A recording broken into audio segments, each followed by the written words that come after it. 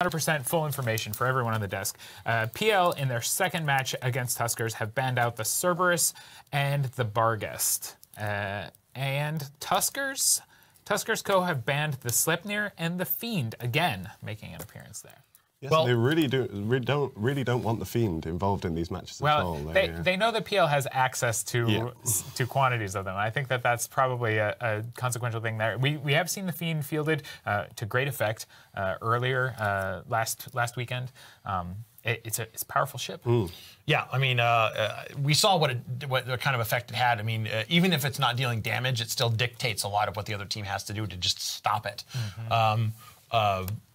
The match where we saw it last, I mean, one of those Newts or Nosses that the Balgorn was, it could have gone into a different ship, it could have made a difference, but because they had to respond to it, and that's the best way to break up someone's plan, is to make them react to you, as opposed to them doing whatever it is that they were going to do. So Tuskers effectively taking that out of Pandemic's toolbox, and that's not to say that they don't have access to other Alliance tournament ships. Surely Pandemic does. They've won 5 Alliance tournaments, and they do have a steady stable of available and exploding autonomous weapons. Yeah, they're good at that. They're good. Tinkang, hop in. What I'm interested in is, they saw them ban the comp that just beat them. So obviously that's something that Tuskers can't use. So I'm really looking forward to what other fleet that they're going to bring here, because this is, as we've been mentioning last weekend, this is where the real fun stuff comes out. This is where we actually get to peek under the curtain here and see the inner workings of some of this really deep meta as we get into the end point of the tournament. And Tuskers, historically very good at that. Very strong brawlers when it comes into the fight, but also fairly successful at reading what's going to be coming down and compensating for that by fielding the right ships to deal with the comps that they're likely to see. PL, tons can be said about their performance in past ATs. Obviously, they have incredibly skilled pilots. They have access to bunches of tech that might not be as available to other teams. They got some smug, and they have a reason to be smug. I mean, they've won several of these tournaments just flat out. They are very good at what they do. And you know, some say that's kind of like a bravado, but you know, when you back it up, it's not. And sometimes they obviously they have their pluses and minuses and good years and bad years, but this is definitely where we're going to see the pedigree of these two teams really kick out. I mean, like for example, the last match we saw where he just barely boundary violated a couple of degrees differently, that would have been their match. I think. Because this is a series now as well, we get to see some interesting things to do with whether, there's always the chance that early match they won't bring their absolute best, or they won't playing their trump card at this point because they're in the winners bracket. It's the first match of a series. Now they're one down. Maybe they decide to do something different. Maybe they still think we're in the winners bracket. The worst that can happen here is we drop down and we have to play an extra match. And on top of that, you got to add in the fact that they've had a very short amount of time to get this match together. It's not quite the worst thing. You'll remember that the team approaching the championship from the elimination bracket starts at a 1-game loss in the final best of 5. In the final best of 5. So I'm not saying you're wrong. There certainly is a bit of a safety net, but it's not a great safety net. Definitely. It's a couple of threads. And you go in against Tuskers in the finals. If you drop down and make it all the way there, and you're 1 game down, well, they're 1 game down right now. That's very true. But what if they bring their best up now, show their hand, and then by the time they get to the final, everyone knows it? Well, I mean. This is I mean, what I want to see as a viewer is definitely to go to 3, because then, we got a lot of fun stuff and explodings and back and forth. But as we've seen the last couple weeks, we've seen some kind of minor stumblings from Pandemic Legion. So, like I said, 3 degrees differently, he would have been inside the arena, would have been their match. But it's going to be real interesting to see what we got here. But Tuskers have been so on point. Correct me if I'm wrong. I think both PL and Tuskers still have their flagships as well. PL's flagship is that Navy Scorpion. We may see flagships come into play in this. And I think Tuskers has I'm going to look over here. I think, does Tuskers, are they flying a flagship? Is that, no? Do they have no flagship? Or Both of them have flagships, but not in this. Has elected to use them. Oh, well, we'll get to that. Predictions from the desk. Who takes this match? I think I'm gonna have to. I'm gonna have to stick with Tuskers for this one. I definitely think that we've pushed Pandemic Legion to a corner, and they're going to come with something weird. I'm going to go with Pandemic Legion. Pandemic Legion was something weird. Certainly, it will be interesting to see what they take and how it performs. We will go to Moderator and Zarvox Tural in the booth for this match, the second in a best of three match. Woo! Sorry, match 123B in Alliance Tournament 14. Ladies and gentlemen, welcome back to the frontal commentary position. I'm here with Moderator. Pandemic Legion has brought double Floon, Eos, a Neros, double Svipple, double Blackbird, a Malice, and a Purifier. Meanwhile, Tuskers have brought a Crucifier, 2 Osprey Navy issues, a pair of Orthruses, a Claymore for Lynx, a Flycatcher, a Scimitar, interestingly, an Onyx and a Jackdaw. We can see that by the initial Warpend, Peel and Tuskers are very close on top of each other. Peel's going to want to take that to get on top of Tuskers initially, rush them down with those Sviples, get the tackle, primary whatever they have, and just go for the jugular. I mean, Tuskers really want to be pulling range and trying to screen off the incoming tackle. You can see the logistics ships is actually at risk. The Claymore about to get tackled. The Scimitar is pulling range nicely, but these... Yeah, this is going to be the call for Tuskers. They have to kill the Oneros off the bat, and that's the one good thing that they have from the initial spawn. They have to kill the Oneros before the Replots get on top of him, and then they can work on the Blackbirds, then they can work on the Sviples and the Purifiers. Tracking Disruptor's not going to do too much to the Sviple.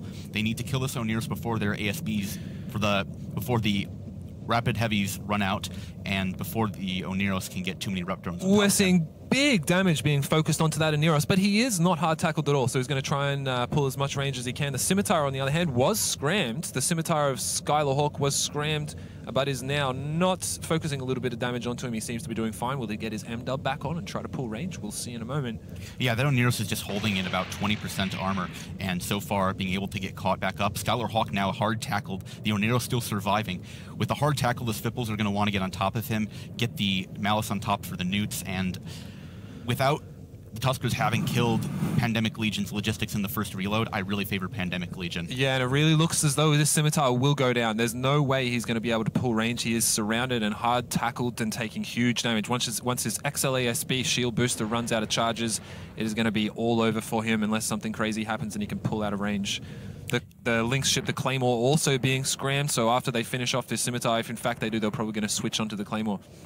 Yeah, either that or some of the Orthruses or Ospreys, if they can get a tackle of that. They do have hard tackle on the Claymore. I'd like getting rid of the Lynx. Unfortunately for Tuskers, they didn't kill the Oneros in the first reload, and that was really the linchpin to winning the setup. It's kind of painful to say that only 2 minutes into the match, but really that was their victory condition with these two mirrors coming up against each other. The Oneros had to break. He didn't. The Scimitar is now going to fall. I mean, what's their best move then? When they realize that they don't have hard tackle onto the Oneros, they're not able to finish him off in a single reload. The Scimitar, as we had said of Skylar Hawk, probably about to go down on Tuskers' side. So one side is now without logistics. I mean, what were Tuskers to do then when they realize that they can't break Oneros? What do you think they should do next? After that, you have to kill Rep drones because you still have to get on top of the Oneros. The Light Missile Comp doesn't have enough damage. He has to fall. The Light Missile Comp doesn't have enough damage to break through the Blackbirds or either the Sviples. You could maybe kill a Purifier, but it's not really worth the time just to get that one bomber off the grid. Yep. You have to work away at the Rep bots, then kill the Oneros. Unfortunately, Tuskers weren't able to get a hard tackle, and it's questionable if they even had a hard tackle ship in this comp. Their Orthrus is now scrammed and webbed. Very, very bad news for any Orthrus. He is, in fact, XLASB, so he'll be tanking for a while, and in the meantime, this Oneros is now taking damage, although not hard tackle. They are really trying,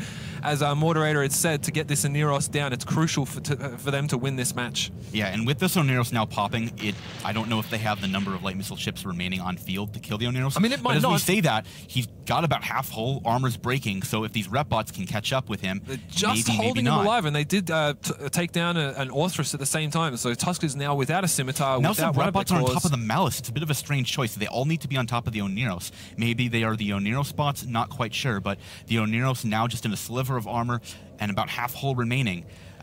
I mean, he may fall, but it is going to take them quite a long time. And in the meantime, the jackdaw of Dino Walker of Tuskers has now been scrammed and webbed and now being focused down. Yeah, see, the Oneros is now down. Finally, now they have to kill the Spiples, work away at the Spiples, work away at the Blackbirds. Try to keep that Crucifier alive. If you can keep those Fleet Typhoons missile guidance disrupted, that's really great. The Malice, not that great of a primary.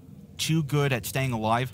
And then Tuskers is thankfully taking some of the advice from the desk here, working away at the Blackbirds and a little bit of the Spipal. The support of PL is really on point. You can see that this Orthrus of Hoodie Mafia was scrammed and webbed just as the Orthrus of Anuka went down. So they're already prepping for their next target. They know that the Orthrus of Anuka is about to go down. Scrams and webs of PL's support immediately shutting down the Orthrus of Hoodie Mafia. And as you can see, he's now primed and ready to go. With all of that tackle on him, there's nothing that he can do, and is about to fall. Yeah, speaking of things that are about to fall, we're about to lose a Spipal and a Blackbird, but Tuskers is just trading way too slowly.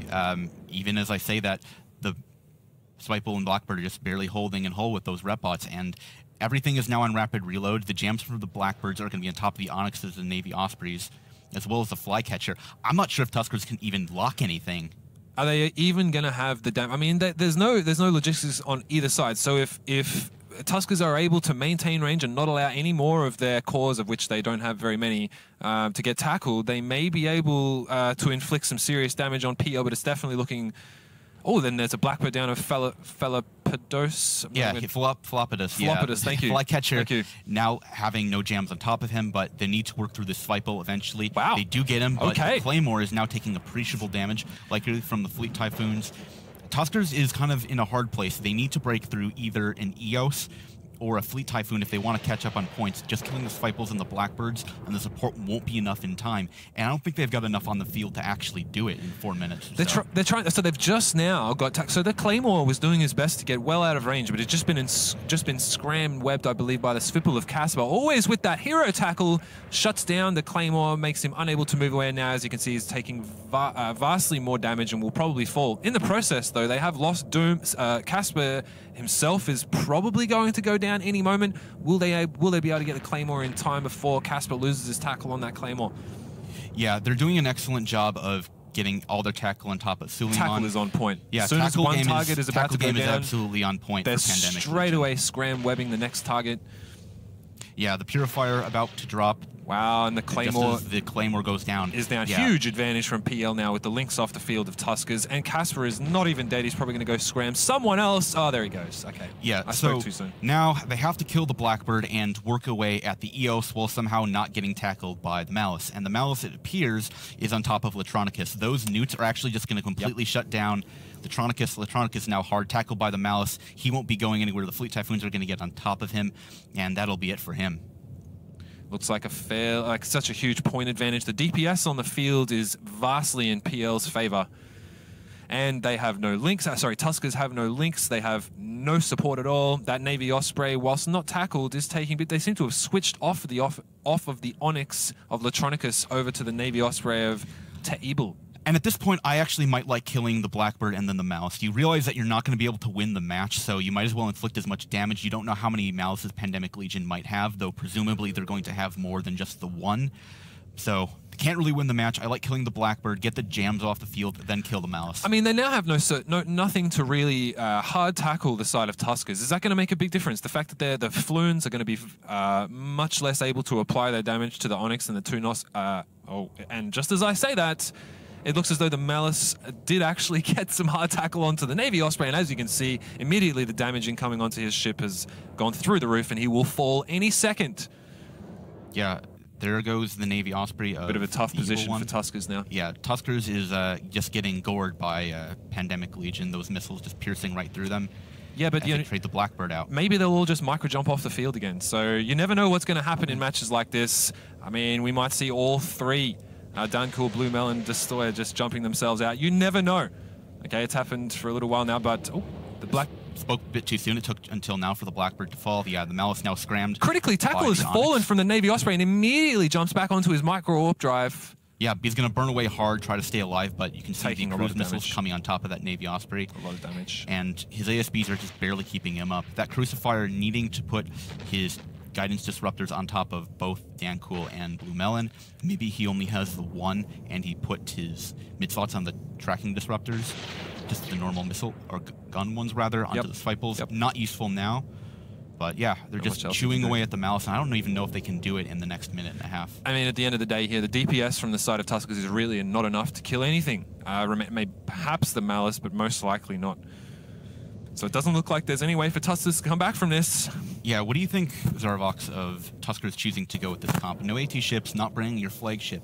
You're up 1 point in the series. How do you feel about that? Maybe later on, maybe we're going to see some brand new comp like you were talking about. Like these guys are really going to save their end game comp for the end. Maybe there's their flagship and their the flagships and potential AT ships form an integral part of that setup. Maybe we haven't seen it yet. They don't want to give it away until the last moment.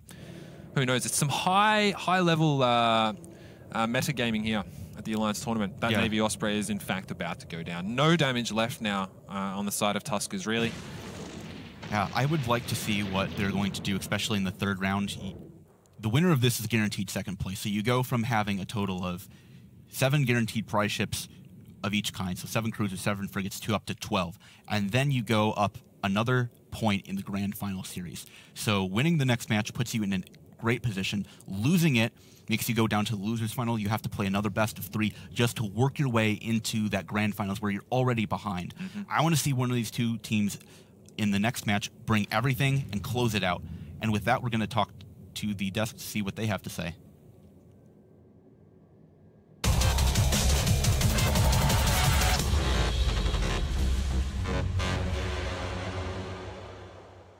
Hey guys, where are we going? I'm starving. Whoa, what's over here? What are we all looking at? Nice. What are you laughing at? Whoa, what's over here? Oh my gosh.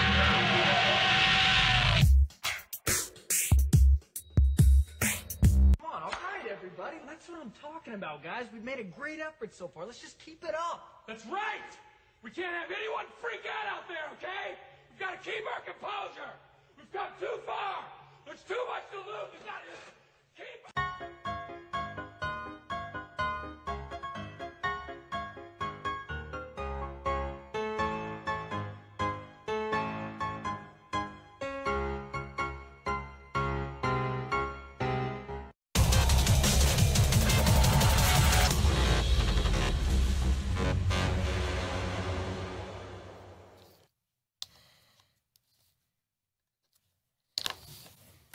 And PL goes 1-1 versus the Tuskers in their second match of that best of 3.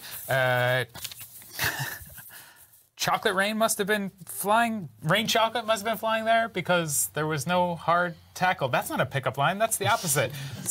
Sorry, Rain.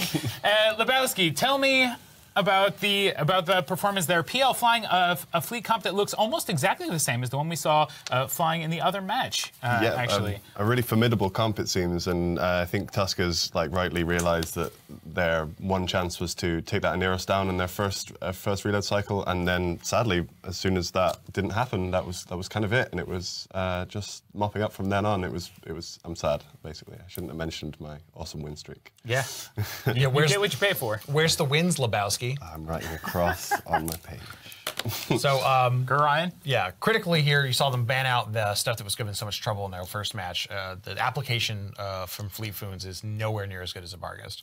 So, them trying to headshot the logistics again, they pushed them pretty low, but if you don't get that initial kill, it's just, you've basically, as moderator said, the imminent genius that he is that's it. I mean, it's just like a mop-up at that point. I mean, it's going to be interesting and fun to watch, but you don't get that critical first wipe of that Logi. It's just a slow loss. Now, talk to us a little bit about that. People not paying attention might not know what it means getting to the first reload and how much the timing matters. What exactly was moderator talking about? Well, the first reload that we have is all the ships that they have. They're using what's called rapid lights and rapid heavies, which are these very high DPS weapons in a very short period of time, but incredibly long reload. So it's like having a machine gun with this huge drum on it, and you fire all the guns and bullets, and you do a lot of damage, but it takes a really long time to slap another drum onto that. And that's basically what we had here. They gambled that they could get that logistics ship, that ship preparing their team, down before they had to reload. And the first match, we saw that work because of the application that those ships, they're basically designed to use those weapons. The ships that were banned out and then what they came with instead, not the best at it. They're good, but not great. And this is the difference between pushing it into structure and blowing it up and then surviving with like 10%, 5% hull and just weathering the storm. And of course, us seeing the Malice again take the field there, and again, proving to be quite a formidable hull. That AT tank. It's with the way it has its NOS bonus built into it, which is the old style, which is that it just gets cap. It can run a tank, it can tackle you, and you can't get rid of it. It's like a limpet. It just will attach itself to your body, and there's nothing you can do. And the only way that you can get a Malice off of you once it's tackled you is if it decides to do something else. So they are brutal. The only thing that could probably be a better way to tackling somebody would be hit them in the kneecaps with a baseball bat. I mean, it's like they're horrible. CCP does not condone that type of action in order to tackle your opponents while playing in the AT. Do we, Lebowski? No, we don't. We don't. And it was interesting that I saw Tuskers again, or not again, sorry, but again the Malice being shot quite early on in the game there. I don't know whether that was kind of throwing in the towel early and thinking, well, let's try and get this as well. Or maybe, I mean, there's always the chance that someone just didn't have a target at that point and wasn't in optimum to apply to what they should be shooting at and was just shooting the Malice a bit. But yeah, it seems strange to me that you would focus any fire on it so early on. Well, I mean, that's even more of a risk. I mean, with other weapons, like, you know, it takes not a very insignificant amount of time to reload.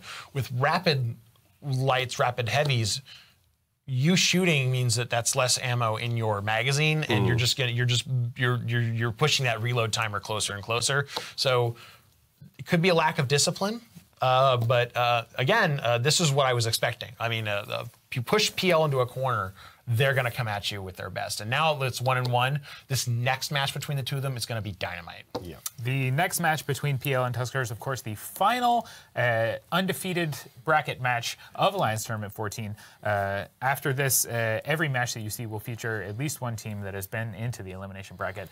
And of course, the winner of the match, the final match between PL and Tuskers, will be moving into the championships no matter what.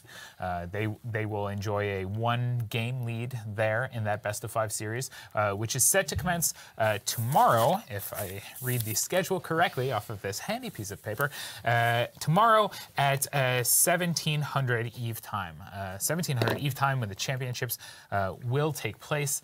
That's set to be an amazing match, and of course there are quite a lot of player events focused on getting people together to watch on big screens in public places. The one that I know of for sure is being run by Apothony and the Bristol Pair in Birmingham, England, but there's bound to be viewing parties happening in your area. Check out evemeet.net to see what's coming up in your local jurisdiction. Not .com? Not .com, it's .net. Okay.